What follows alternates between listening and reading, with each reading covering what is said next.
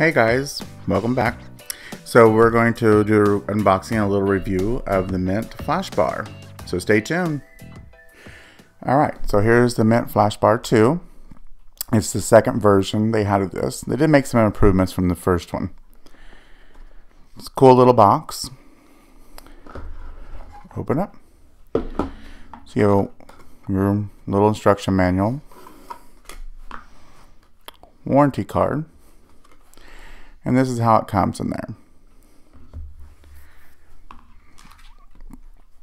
Here's your flash bar. And it does come with these nice two filters.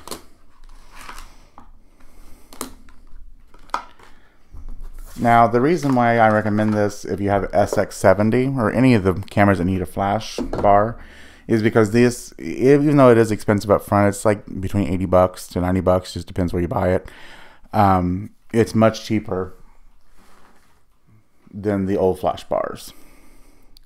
Because these, you can still kind of find them, especially on like eBay and Amazon, but they're like 20 bucks, between $15 and $20 for each one. And once when you use them, they gotta be pitched. So you're going to pay a lot of money if you use flash a lot.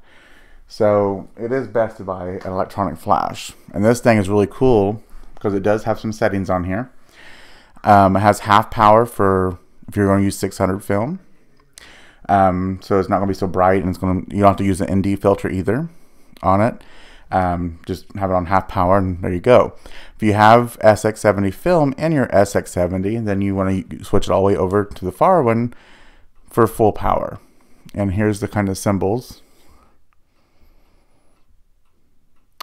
And then all the way over this way turns it off. Here's your test fire button. And what's really cool about these filters is, so I think if I remember correctly, the yellowish one here is for like black and white film. It's supposed to give it a little softer feel to your images. But they have this little felt piece here, and there's a magnet, and they just stick to your camera. The pink one is right here, same thing. But if you want a red filter, you combine them two together, and it turns it into red. And it's kind of hard to see here, but I'll show you through here. So there's pink, there's your yellow. Put them together. Now you have a red filter. And they'll both stick on there just like that, and there you go. So it's kind of cool. You get 3 filters technically. So on your SX-70, you will just plug it here like you do any other normal one, and open your camera like normal, like you do any other SX-70. Now this one, I've not really had a problem yet, but I heard it can use up the batteries quite a bit for the flash. So I guess I should have showed you that. The batteries go right here on the side. It just takes 2 AA's or AAA's.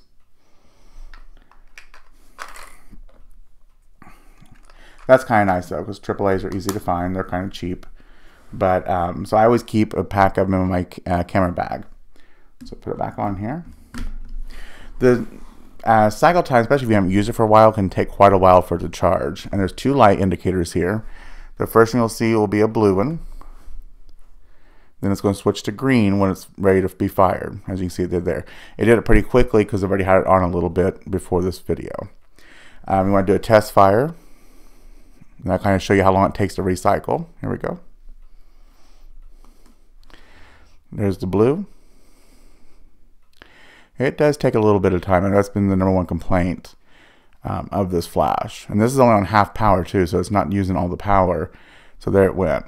On full power, it takes a little longer. We'll switch over to full power, which it should be ready to go.